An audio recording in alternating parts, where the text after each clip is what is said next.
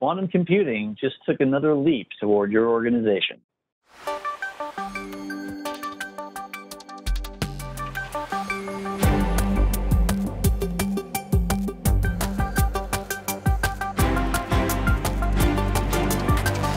Hey, Mike, so there's some chatter coming from China regarding quantum technology. Yeah, this is pretty interesting, right? As we kind of cast our eyes into the future and think about those disruptive things that are poised just over the horizon. Quantum computing certainly seems to be, one of the larger ones there on the horizon.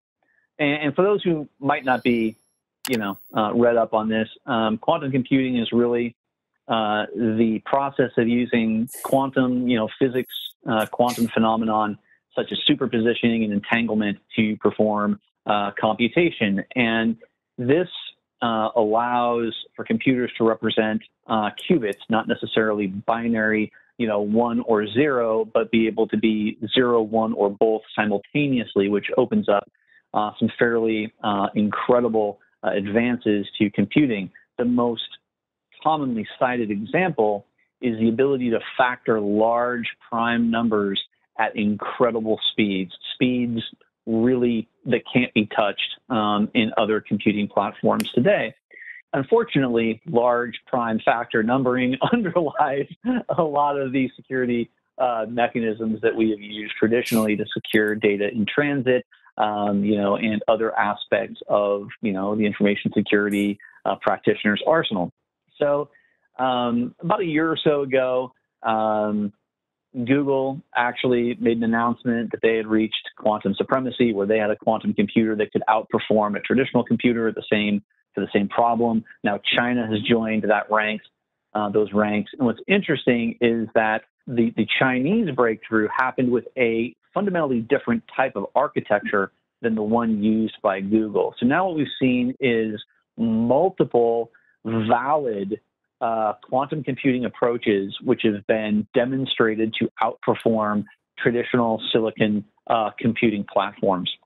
And this really is, while there are certainly some challenges to scaling this, and particularly the approach China took would be particularly difficult because it was literally light-based, this is going to hasten the arrival of quantum computing at scale in a commercially viable area. And given kind of how we see market happening today, my suspicion is that we would expect this to be available in a cloud basis, more so than anything else, right? You're not going to have a quantum computer on your desktop, but you might be able to buy time on a cloud that has a quantum computing capability to it.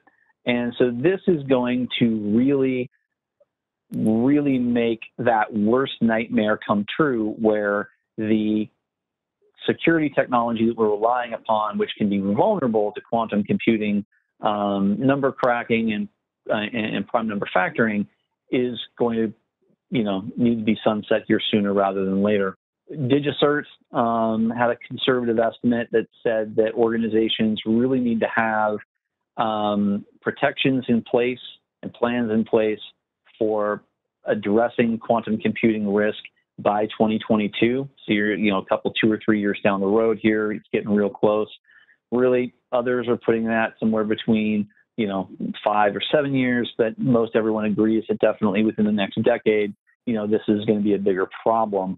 And the problem that we need to address now is that upgrading software, upgrading systems, moving off of legacy platforms that might be reliant upon these types of transforms, those are projects that need to start happening now, because the ability to identify where those technologies are used and have a transition plan, that takes time, it takes resources, and especially in today's world, given the complexities of the pandemic and all of the focus that's been on that, it's probably been very easy for these types of things that certainly are not immediate risks to get pushed to the back burner. But given the challenges around this particular risk and mitigating it, it can't be left to sit idle for much longer.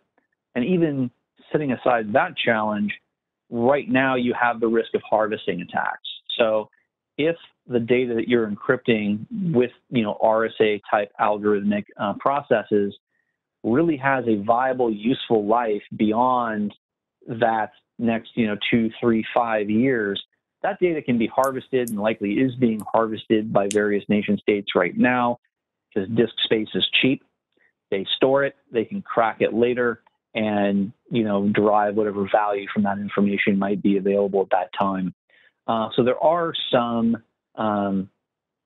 today concerns about harvesting attacks that really we'll see play out here in the coming years.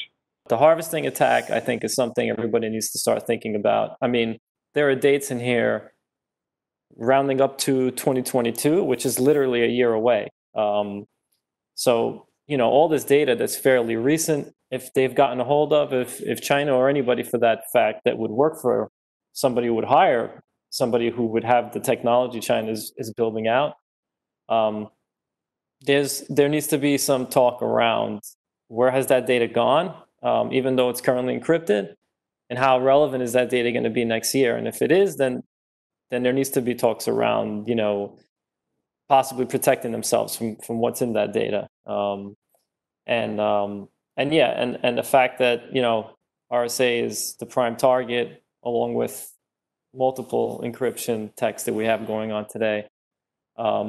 It's a scary thought. I mean, it's a scary thought to see somebody else finding a different way, like you said, using light, rather than the conventional means. Absolutely. The harvesting attack question becomes really interesting when you intersect that with potential compliance or notification ramifications, because you could literally have an organization who has data harvested today that conceivably could cease to be a going concern over the next 2, 3, 5 years.